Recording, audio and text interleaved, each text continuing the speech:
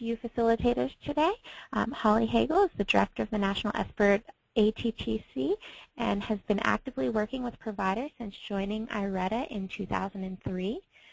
Brett Harris is project evaluator of the federally funded New York State SBIRT Cooperative Agreement, which delivers SBIRT and STD clinics and tuberculosis chest centers in New York City and emergency departments, and a federally qualified health center. And Tracy McPherson is a senior research scientist at NORC at the University of Chicago. And she co-leads the Brief Intervention Group initiative aimed at changing the way employee assistants and providers of behavioral health care services assess and intervene for substance abuse. Okay. Now before we get started, I just have a few questions. We like to get to know our audience, so I'm going to run through those now. What you'll see is a blue box that pops up on your screen, and we do ask that you respond to that poll question just so we can get some understanding of our audience. The first question is, what is your current professional role?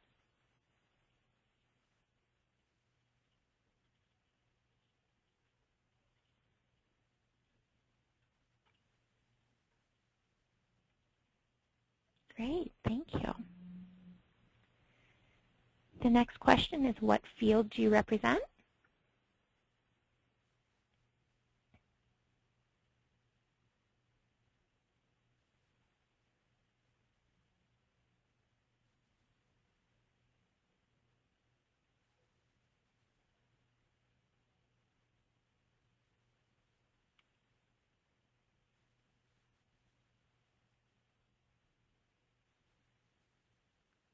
Great, thank you. Next, we ask, do you conduct SBIRT interventions?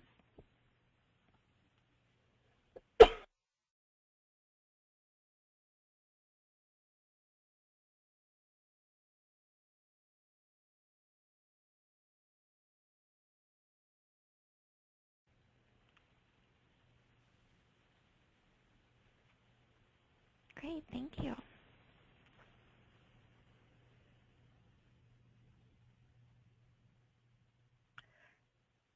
Then, do you see your agency using SBIRT?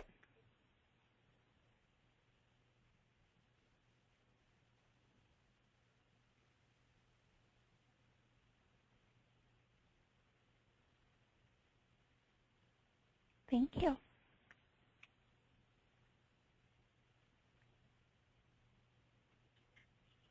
And finally, in which settings are you most likely to implement SBIRT or assist others to implement SBIRT for youth?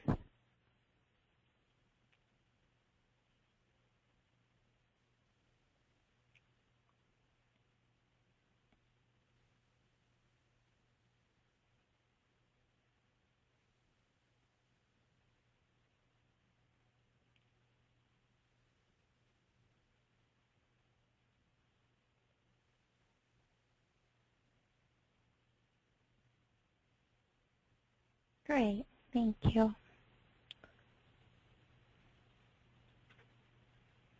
All right, at this time I'm going to hand things over to Dr. Hagel to get us started. Well, thank you very much, Danielle, and good afternoon or good morning, depending on where you are in the country. Welcome to our webinar. I just find the polls always a little fascinating and insightful, and I hope it helps the other two speakers sort of tailor the comments around SBIRT. This is intended to be a learning community, so hopefully many of you are returning, and that means that you came to the first one that we held over a month ago.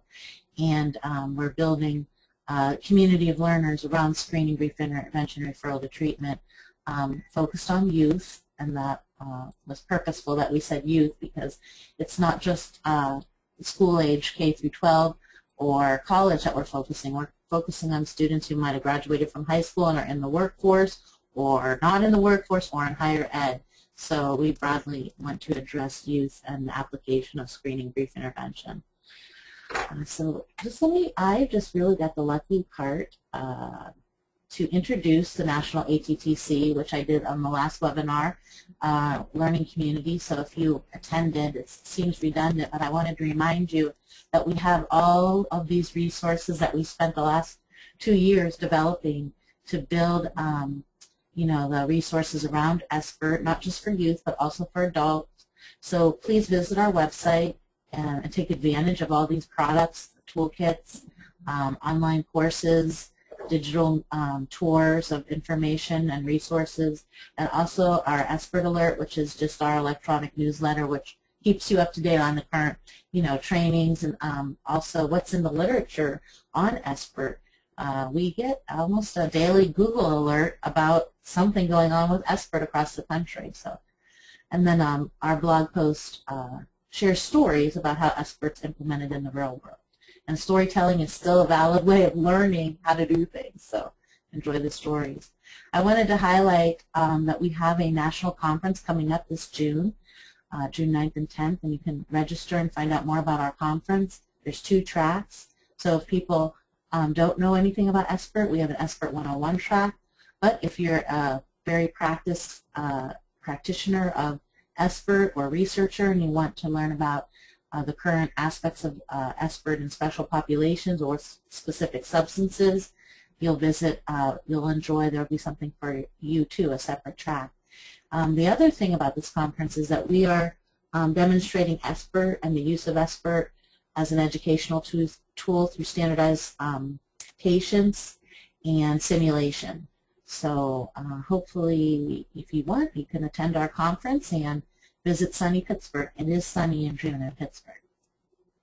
And then finally, we have 2 self-paced courses. Of course, this is focused on youth, so this SBIRT for adolescents is the one that you might most be interested in. And that means self-paced means you can start and stop it at any point. You can do it on Sunday morning and then come back to it on Tuesday and pick up where you left off until you complete it. And you can also earn up to 3 CEUs. And then we don't have it on this slide, but we do have SBIRT 101, which is you can earn up to 10 hours of CEUs learning each of the in-depth components for SBIRT, and that is more focused on the adult population, but it is the entire SBIRT model. That's all I have to say today. I'm really happy that we have Dr. Brett Harris and Dr. Tracy McPherson. This is both their specialty areas, understanding screening instruments, and I look forward to learning from them today as well as the rest of you. So Brett, I'm going to turn it over to you as soon as I open up the panel and change presenter. There you go. Thank you, everyone.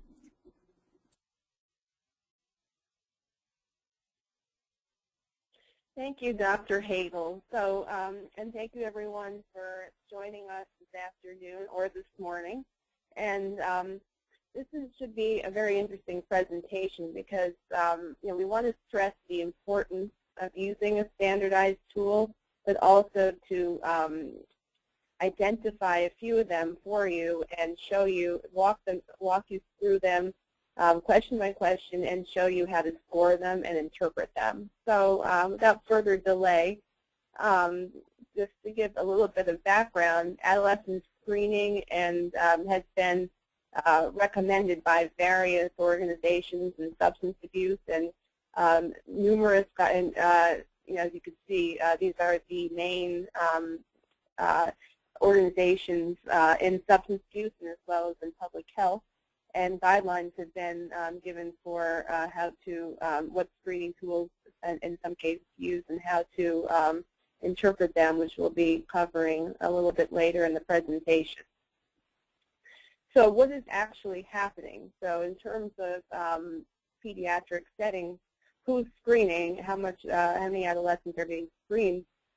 Studies have shown that pediatricians are only reporting less than half, 32 to 45%, routine alcohol screening. Actually, a study I conducted in New York State school-based health centers, only 50% of the clinicians reported doing even asking about substance use, and I'd say they don't even conduct informal screening. They're not even asking whether they're using alcohol or drugs. So also in my study, I found that screening using a standardized tool was reported with the least regularity when compared to all other SBIRT model components. So this is including asking about substance use, includes assessing behavior change, readiness to change, advising students to change, and providing referral to treatment. So in terms of using specific standardized tools, the study found among Massachusetts pediatricians, only 34% reported using the craft. More than half reported informal screening without using a screening tool. 8% used the cage, and just to give you some background, the cage detects substance dependence, and for old, more adult populations rather than adolescents, especially younger adolescents. And 5% use larger health or social assessments. So that would be something like the gaps or the wraps through the head. In my study, similar results were found in the New York State School-Based Health Center. Only 22% reported using the craft, and 63% reported using the gaps, and another 35% the wrap through the head. Once again, the health and social assessments. 20% conducted informal screening using no screening tool, 13% used the cage, and 8% used other screening instruments that are recommended for adults. That's the audit for alcohol, the DAS for drugs, and the assist for both. So it looks like a lot of pediatric settings, and especially in school-based health centers, do use health and social assessments. And I'll give you an example. And they do ask about substance use. They also ask about many other health conditions. The Rapid Assessment for Alcohol Preventive Services, which is the RAP, is used in a number of our school-based health centers in New York State as well as nationwide. And I pulled out the alcohol and drug questions. So you can see that there are 4 questions here, and varied between in the past 12 months and the past 3 months. And it's a yes/no response. And of course, this is asked with a number, it's over 20 questions, a number of other questions. So what do you do now? So if you're a provider and you ask these questions and an adolescent says yes to one of them, what do you do? Is that, how do you know if it's problematic? So how do you interpret the responses to these questions? So, unfortunately, with the RAP, there is no specific algorithm for detecting an issue. So if an adolescent says yes, does that mean that there is an issue that needs to be addressed with a brief intervention or with a referral to treatment? What level of intervention needs to be provided? So a standardized tool provides an evidence-based algorithm for the provision of the appropriate services and takes the guessing game out of identifying problem substance use. So using a standardized tool will result in higher detection of problem substance use and is the best practice. Otherwise, you're leaving it up to clinical impressions of the provider, and many adolescents could be missed in that case. So just to stress about relying on clinical impressions, it often leads to a failure to identify and address problem use. So this slide shows a study that compares clinical impressions to an adolescent diagnostic interview to detect use. And you can see here that the clinical impressions led to a lot fewer far fewer identification in the actual interview, whereas problem use was identified in over 100 adolescents using the interview. Only 18 were identified with problem use based on clinical impressions of the provider. And then for substance abuse, 50 adolescents were identified, whereas only 10 were identified based on clinical impressions.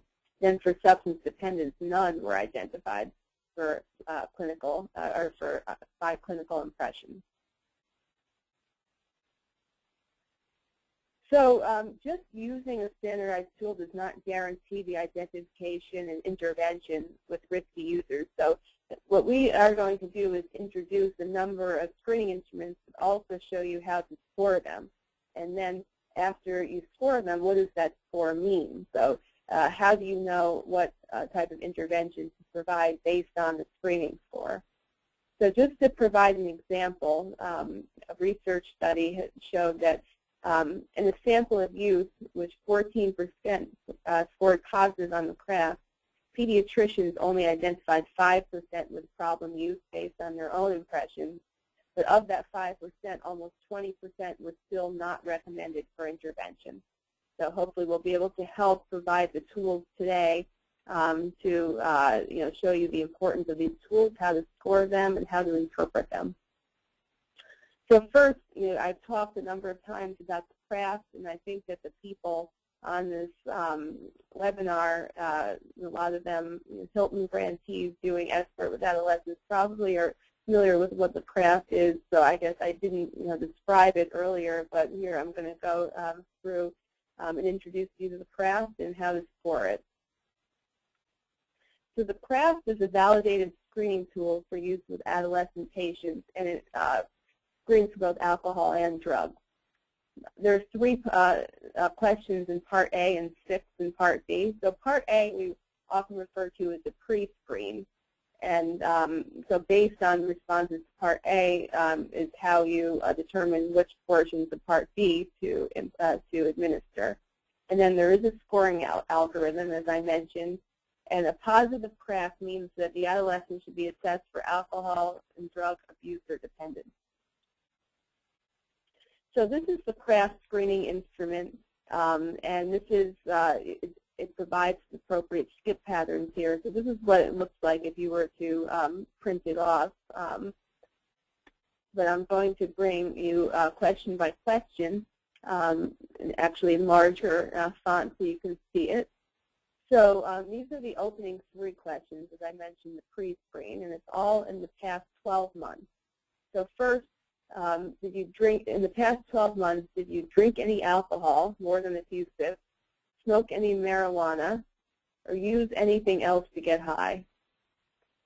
So if the adolescent answers no to all of these questions, you will then ask the car question in Part B, because the car question is asking whether the adolescent has ever driven while intoxicated or high on some substance, or ridden in a car with someone who was intoxicated, or the driver was intoxicated or high on some substance.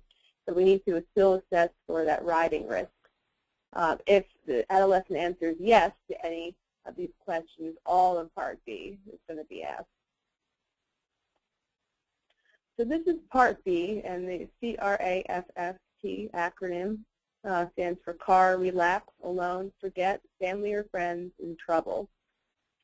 So C, have you ever ridden in a car driven by someone, including yourself, who was high or had been using alcohol or drugs?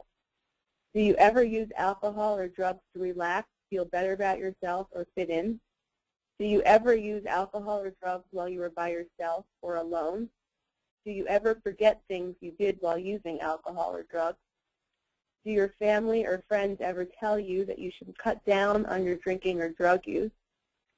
And have you ever gotten into trouble while you were using alcohol or drugs? So in order to score this, you add up each yes, and it produces a score. So it's, as you can see, it's very simple. And the scoring guidelines I'm going to present is from the American Academy of Pediatrics, who provided the guidelines for the craft instrument. So if the adolescent reports no use in Part A, it's referred to as low-risk abstinence. So what's suggested is to provide praise and encouragement for making healthy choices, and to, of course, give guidance to avoid riding in a car with someone who has been drinking or using drugs. So, of course, you can see that it's even important to provide some form of prevention intervention for adolescents who are not using at all. If the adolescent reports use in Part A and scores 0 to 1 on full craft, it's reported as moderate risk craft negative. So just to clarify, a score of 0 to 1 on Part B or on the entire instrument, if a student, remember, an adolescent can report no use at all on Part A but still report yes to the car question for that riding risk. So this is referred to as moderate risk. I've been saying no, it reports use in Part A and scores 0 to 1. It's moderate risk. So if the adolescent responds yes to 1 of the craft, the acronym questions, or if because the adolescent can also report use in the past 12 months but not report affirmative to any of the questions. It's still moderate risk, CRAF negative.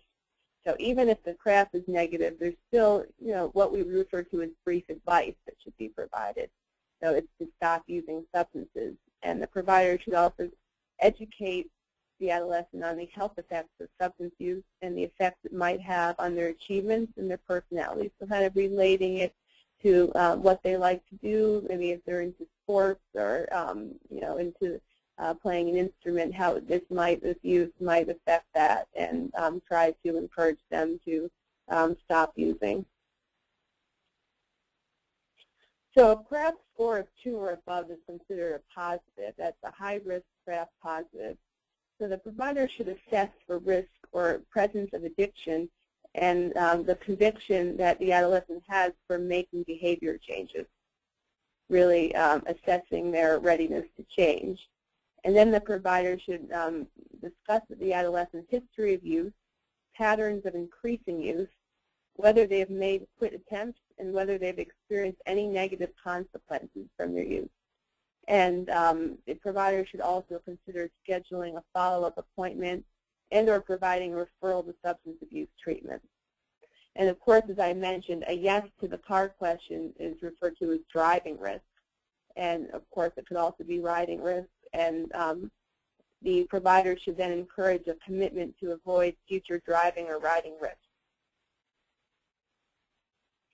All right, so at this point, I'm going to hand the controls over to Dr. McPherson to talk about screening to brief intervention.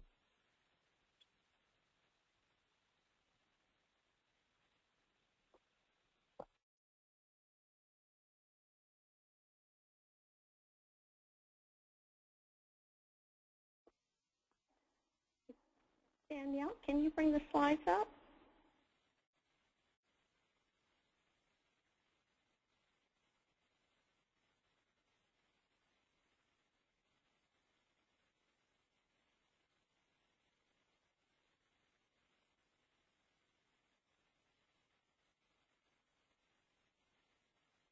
Great, thank you. Okay, so I'm going to talk to you a little bit today about several screening tools. Some of them you may be familiar with because they've been used with adults, and they are appropriate for the upper range of adolescents, often referred to as young adults. They're still considered adolescents, but they're older adolescents and approaching young adulthood.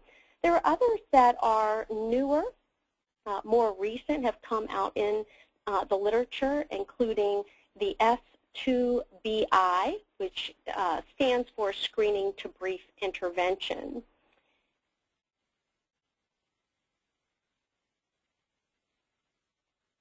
So the S2BI is developed by Dr. Sharon Levy at a Boston Children's Hospital, and it's being developed with support by NIDA, and it's an adaptation of the NIDA Quick Screen, which many of you may have heard of if you're working with adults. It's validated for a number of different interview formats, also self-administration. But what's really interesting about this tool is it's been validated in the use of electronic devices, such as tablets. We've heard a lot about the use of tablets and technology with adolescents as a way to engage adolescents in screening, and it's something that not as many of the older tools perhaps have been validated on. So this is really exciting and something that you're going to see more of, I think, coming in the future. Now, this is developed with 12 to 17-year-olds in mind. It's really brief to administer, and the nice thing about this tool is that it's available to you online. There's a lot of training and information. There's a lot of resources on the brief intervention. So as you're interpreting the S2BI, what's the proper level of brief intervention, and what actually goes into the brief intervention when you're having a conversation. So I've provided you with a link so you can learn more about that. Now, the S2BI discriminates among 4 categories of substance use. So there's no past year use, use without a substance use disorder, and this is risk. Is this really risk for a substance use disorder, or risk for a mild or moderate substance use disorder and risk for a severe substance use disorder. And this triages risk to help you understand the level of risk, and it does it across a range of substances. Now, all the questions are formed around past year use and across 8 different categories, including alcohol and tobacco and marijuana, cocaine, and prescription drugs. We'll show you what those items are in just a minute. And all of the questions are answered using the same response format, never, once or twice, monthly, weekly, almost daily, or daily. So this is the question. This is the screening question, and it's about frequency. Now, you saw the craft. It was talking about experiences riding in cars with other individuals who might be drinking, or looking at some of the perhaps the consequences. This particular screening tool focuses really on frequency. So the first 3 questions in the past year: how many times have you used tobacco products, or alcohol, or marijuana? And you ask those individually as 3 separate questions. Now, with this particular tool, you stop. If the answer is never to all of them, you stop, because it hasn't been shown to be predictive. Adolescents are less likely to use the other substances if these substances haven't been used in the past year. So in terms of the predictive value, it makes sense to stop here, and then you would move on. Say you're going to be administering other kinds of screening tools around anxiety or depression. If they do say yes, they have used it 1 or more times in the past year, you would go on to ask about illegal drug use, such as cocaine and ecstasy, prescription drugs, using examples such as Adderall, over-the-counter medications, such as cough medicine for non-medical reasons, and you may have to describe what non-medical reasons mean. That's a common issue in some of the screening tools, is really helping the adolescent. It's hard enough for adults to understand it, but adolescents also need to understand that it might mean using a medication beyond what was prescribed, using a medication that was not prescribed for them, using a medication for the effects, or getting high. And then you would ask the question about past year use of inhalants and or just synthetic drugs.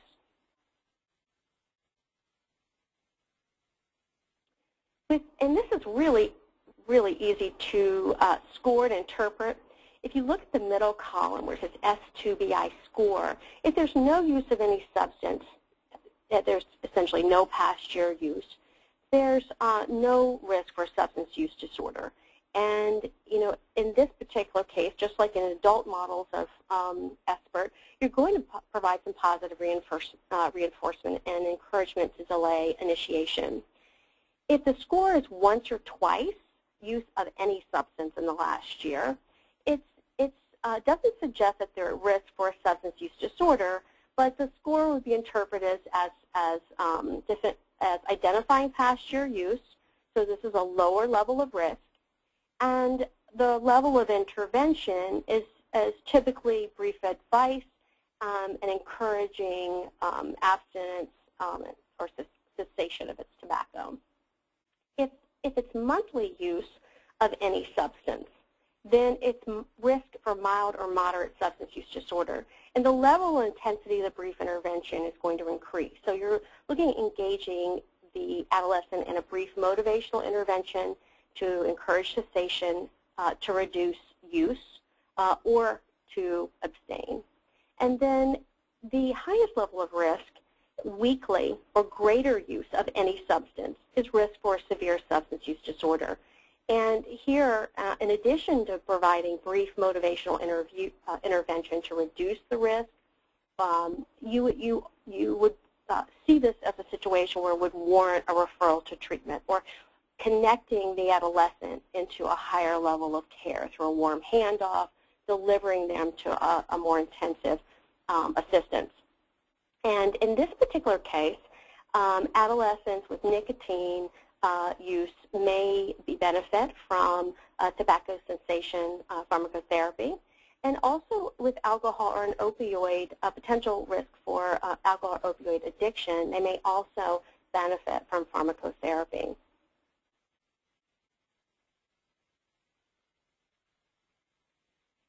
Now, I wanted to show you this because when you go onto the site and you want to learn more about this, you're going to see a little phrase at the end when they present the first set of questions I just talked to you about. It says, this does not include all of the questions in the assessment. And if you do a little bit of digging and you look into what that means, what I found when I went to the original article was that oftentimes the brief assessment is paired with that first screening item. So in this particular case, if the answer was yes to any screening question on that first frequency question, then if you have the ability to answer the further assessment questions, whether it's you or you're handing off to a colleague or a social worker or a nurse or someone else, they recommend to do a further assessment. And it doesn't have to be necessarily a full diagnostic assessment, although that may be appropriate in your setting. But here's a brief assessment tool that you can pair with the S2BI. And the first section, it says the RAFT, R-A-F-F-T. That comes from the craft that Dr. Harris just covered. It just doesn't have the first CAR question. Then they also suggest digging a little bit deeper into alcohol use. So if they reported using alcohol in the past year once or more, to ask them additional questions, like the number of drinks that they had on an occasion on 3 or more days. And you see it says, have you had X or more drinks? And that's interesting because currently a lot of the guidelines suggest that the same number, which is 5 for men, is often used for adolescent screening tools. So a lot of times you'll see the number 5 plugged in here. Have you had 5 or more drinks? And so there hasn't been as much attention paid to what should that X be? What should that number be? Should it be 2 or 3? But a lot of folks think it shouldn't be 5, but we'll talk a little bit about that in a minute. And then this asks a few more questions about blackouts, where they've had really heavy episodes of drinking, 10 or more drinks, where they've used it in alcohol in combination with other medications. And then to dig a little bit further into marijuana use and asking more frequently about how many times in the past 2 or more weeks. Same with tobacco, asking more about that behavior in the last 2 weeks. So you've gone from 1 year to really drilling down to something in the more recent behaviors. And then digging a little bit further again into 30-day use of the same medications that were in the first frequency question around prescription drugs and et cetera. This is just to help you, if you want to go a bit further, to give you a tool that's been validated with the S2BI. And and just a minute ago I shared with you the interpretation using the S2BI and what level of risk that was. And so the first column is the same as the last column was in the last interpretation slide that I showed you. But wanted you to see that if you decide to go on and do further assessment, there are ways to help you interpret that other level of assessment.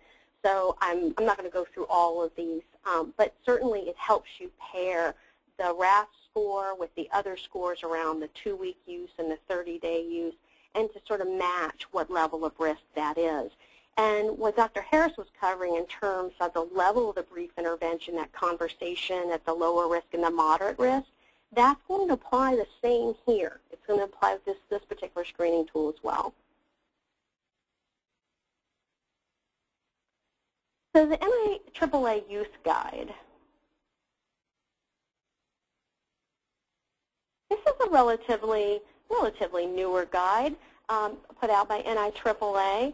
And this is interesting because it really breaks it down into 2 age-specific screening items, whereas some of the other tools are applying all the items to everyone in a particular age range. It breaks it down into asking about friends drinking and one's own personal drinking. And this is a publicly available document which has all the screening tools and the levels of the brief intervention and more guidance on the brief intervention that you are welcome to download. Let's dig in a little bit further to the questions. So that you ask 2 questions, and you'll notice you have elementary, middle school, and high school.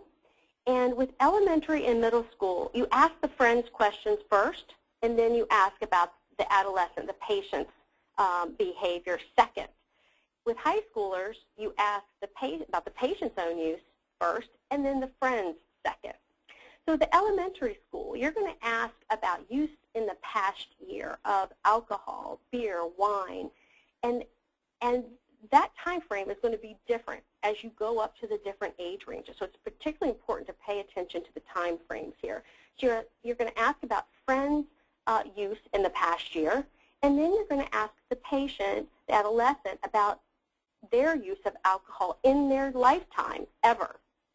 And if they've ever used any alcohol, it would be considered high risk. For a middle schooler, you're going to ask the friends question about have their friends drank any of these forms of alcohol in the past year. And then you're going to ask them about their own use in the past year, but it's going to be about how many days in the past year. We're less concerned about ever and more concerned about the last year. And in this range, you're going to get, if someone endorses that they have, it's going to be somewhere in the range of moderate to high risk, and we'll break that down a little bit further in a second. And then high schoolers, you're going to ask the patient first about their use, how many days in the past year, and that's going to give you a risk range of low, moderate to high. And then you're going to ask the friends question about how many drinks do they typically drink on an occasion. Because binge drinking at this age range heightens your concern that this person might be at high risk. And then you determine, you say, does this patient drink or not drink? And then you go to step 2.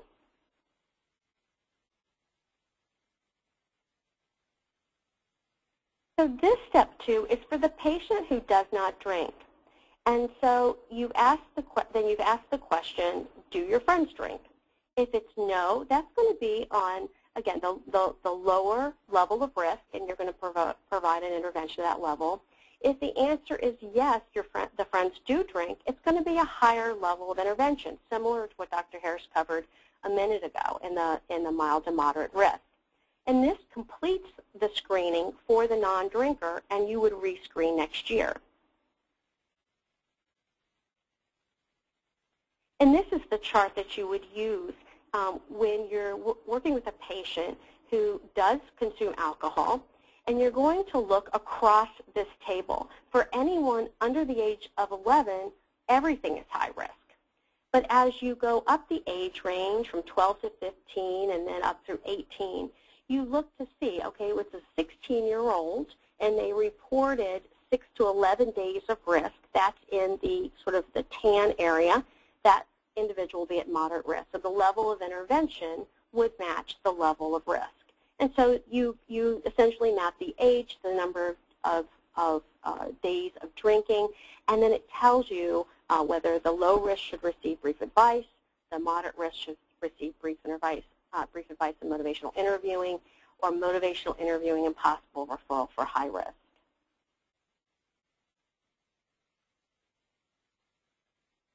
And that was, you mentioned a minute ago about using the standards for men to apply to the questions we ask adolescents. So what we find is that the definition that SAMHSA and other agencies use is having 5 or more drinks on at least one occasion in the past 30 days. Well, we can't do studies with adolescents drinking alcohol for a number of ethical reasons. And so when you extrapolate scientifically and look at blood alcohol concentration levels, what you find is that that number really should be much lower when we're asking adolescents about binge drinking. And so here you see it 9 to 13, 14 to 15, or 16 or more. It should be we should be using a lower number if we want to ask about binge drinking. So we want to keep in mind when we see those questions out there about binge drinking, but making sure that we're asking the right question with boys, tailored to boys and tailored to girls. And once you get up to 16 or older, that is actually the same that you would use for an adult male. For women, it's actually 4. So I just wanted to note that so that we're all using the best questions that we can. Then the Global Appraisal of Individual Needs Short Screener, or the GAIN-SS, is the next tool. This is a validated tool. There is a lot, there's just a massive amount of literature out there on this suite of tools. The GAIN has many, many, many different instruments. I'm just going to dive into the substance use disorder screener. If you go to this website, it has all possible information, training information, normative information, instruction manuals. There's an overwhelming amount of information about the validity of this. Doesn't get a lot of attention, but it really has a lot of scientific support, and it can be used for a range from adolescents, young adults, and further. And it's very easy to administer. It's very quick, and it can be administered in many formats, including the web. And this is very easy because it has 5 items, and you're asking about past month, behavior within the 2 to 12 months, 1 year or more. And you can see it's very similar to some of the other tools, asking about alcohol and drugs in the same question, and asking about the effects of the alcohol or drugs, whether it's caused harm leading to fights and social problems, interfering with activities, withdrawal, symptoms. Very similar to the others. You simply administer it, you mark it, and you add up the total. And you get a range of risks from low, moderate to high, and it's at low it's unlikely to have lead to a diagnosis. Moderate risk, it's a possible diagnosis. They probably could benefit from further assessment. At high risk, it's likely that there's a possible diagnosis, would need more formal assessment to confirm, more intensive level of brief intervention, and potentially pharmacotherapy and certainly referral. In the NIAAA single item screens, there's one for alcohol and there's one for drug use. How many times in the past year have you had X or more drinks in a day? This, like I mentioned earlier, this is really for young adults. The 5 for men and 4 for women. It's for young adults, and anything that a response of 1 or more is considered positive. Very easy to administer. The next item is very similar. How many times in the past year have you used an illegal drug or used a prescription medication for non-medical reasons? If the answer is 1 or more, it's considered a positive screen. And these would, you can either stop here and provide brief intervention, or you could use this first and then use another tool to follow it to determine whether further screening is needed. And then I'm going to turn it over back to Dr. Harris, and she's going to talk with you more about screening for comorbid conditions. Thank you, Dr. McPherson. So we've introduced a number of screening tools for substance use. And, as we talked about earlier about larger health assessments, they cover other health issues which providers often want to cover. And so I'm going to introduce a couple of screening tools that can be very, very brief screening tools that can be used for conditions that are very often comorbid with substance use and that have been used in other SBIRT programs coupled with, and actually can be coupled with any of these screening tools that we just introduced.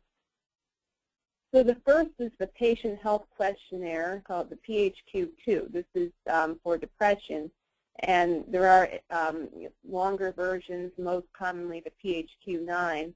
But in order to keep screening brief, especially in faster-paced settings like primary care settings, here I'm going to present the PHQ-2. As you can see here, this is asking questions for over the last 2 weeks. So over the last 2 weeks, how often have you been bothered by any of the following problems? And little interest or pleasure in doing things, and feeling down, depressed, or hopeless. So the answer choices here, not at all, several days, more than half the days, nearly every day, scored from 0 to 3. So you could see that to total the score, a score of greater than equal to 3 indicates that the adolescent should be evaluated for depression by a professional. So whether in the brief intervention you have, if you're having a mental health worker deliver the brief intervention, is trained to do so, that's great. Otherwise, a possible referral to a social worker or counselor or from any mental health services. And this one is for anxiety, generalized anxiety disorder 2, or GAD2. There's also a longer version. This is the first 2 questions of the GAD-7. And this is actually very often combined with the PHQ-2, and together this actually referred to as the PHQ-4. So this asks, over the last 2 weeks, how often have you been bothered by any of the following problems? As you can see, this is very similar to the PHQ-2.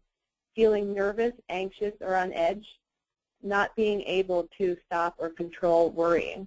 And once again, not at all sure, several days, over half the days, and nearly every day.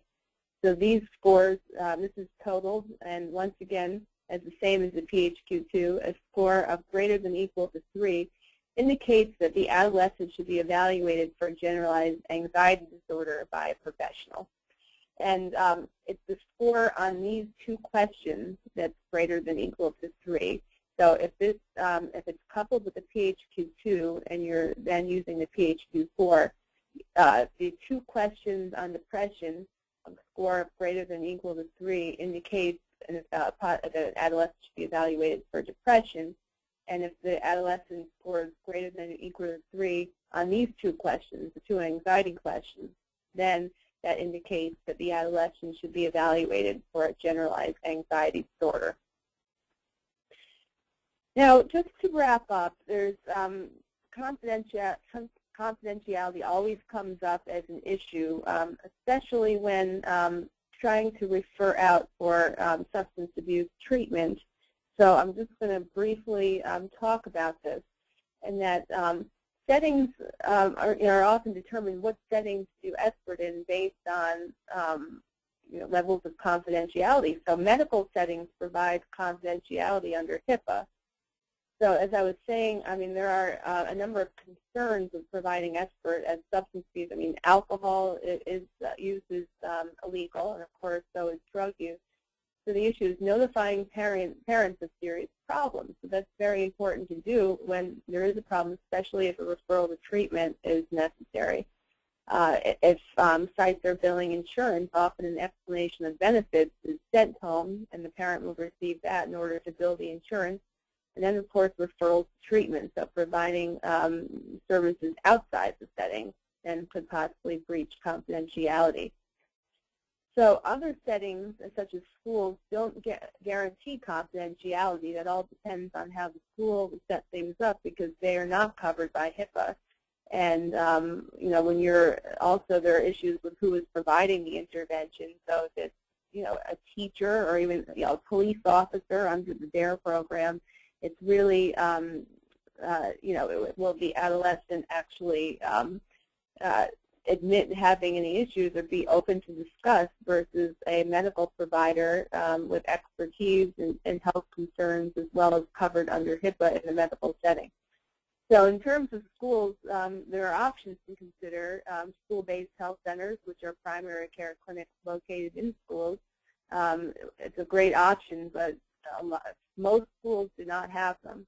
And then another option is school-linked health centers, which actually have primary care settings with agreements with schools so that students can then get services at those. It can serve more schools, and it can also serve the community. So it can serve the parents. It can also serve students who are often absent from school, as well as adolescents who have dropped out of school.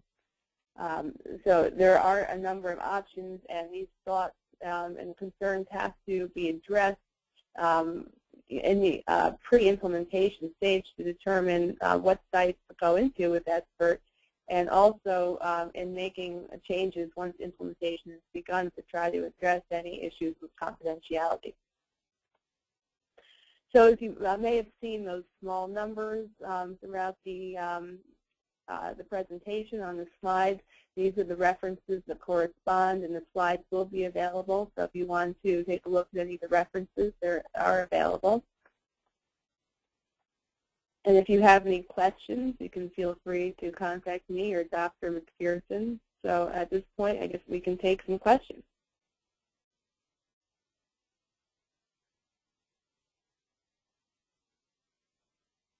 I have one come in through the chat box. It looks like Pam asked, can you speak to the challenge of adolescents not wanting to admit to any use, resulting in a lot of negative screens? Yeah, well, some of the research has shown that adolescents will be open and honest to discuss their use and are willing to discuss this with the provider. And also that in some ways of administration do result in higher levels of honesty, more self-administered and computer self-administered ensure more honesty than maybe a face-to-face interview. And it also is dependent on who is giving the interview and also the ensuring of the confidentiality. And some of the projects that I've conducted with colleagues, the providers have said that they've done face-to-face interviews, and the adolescents open up and become honest as they continue to ensure the confidentiality. Of course, I mean, the majority of the screens with adolescents will be negative, and especially with the younger adolescents. But there will always be adolescents who will not be, willing to be honest. But in all, the feedback that we've in the research has shown that adolescents are willing to be honest.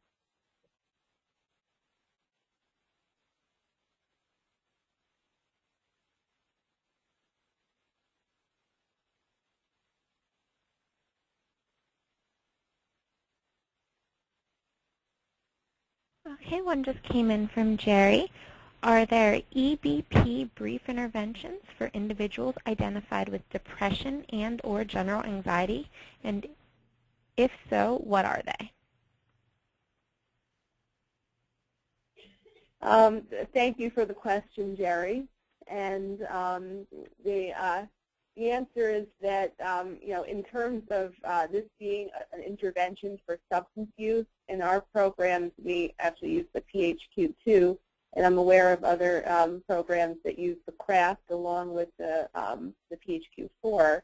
And because, as I said, this is a substance use intervention, we recommend that our staff delivering the brief intervention simply provide a referral for mental health services. So often the sites have mental health workers on site, so they could then be referred to the mental health worker.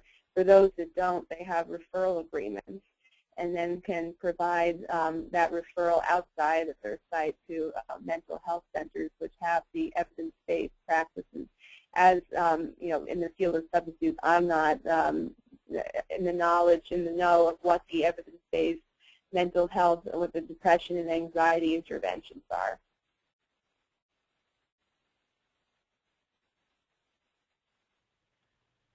All right, another question did come in from Carrie. Can you talk about who is doing the screenings and brief interventions in different settings, and are you billing for these services?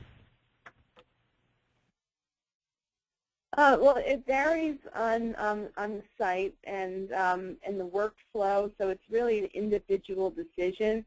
And the screening can be done by various individuals, and it can also be done self-administered as part of a registration package.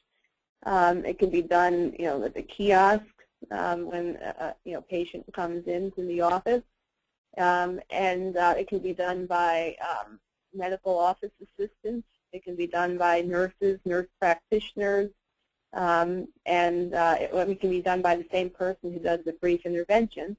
And the brief intervention is often done by nurses, nurse practitioners, and physician assistants, also done by mental health workers such as social workers. And the screening can be done by one individual and handed off for a brief intervention to another individual. And for follow-up appointments, if it's deemed that an adolescent needs more intensive intervention, additional brief intervention sessions, that could be handed off to someone else as well with more, the social work background or the mental health background. So as I said, this is something that's worked out pre-implementation. A workflow analysis is conducted, and it's determined who's best to do each intervention. And billing that is being done in some of the sites that I've worked with my colleagues. There has been some billing, and it really depends on which type of site you're in, if it's a billable site. But they have received reimbursement for the screening and brief intervention.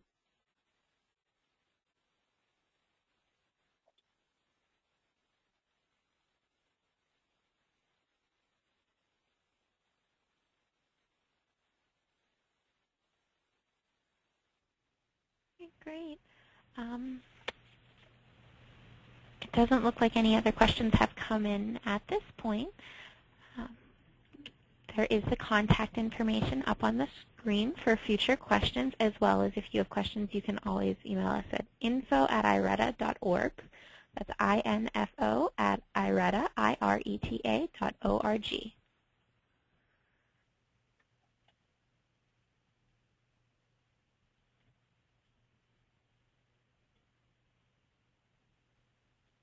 Okay.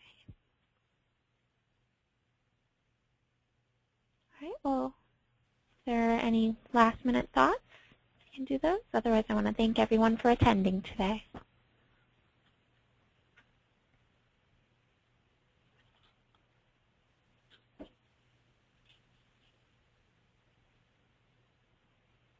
All right, great. Well, all of the attendees, you'll receive a few follow-up emails from us with the PowerPoints and links to the recordings, that type of thing. And let us know if you have any questions. Thank you for joining us today.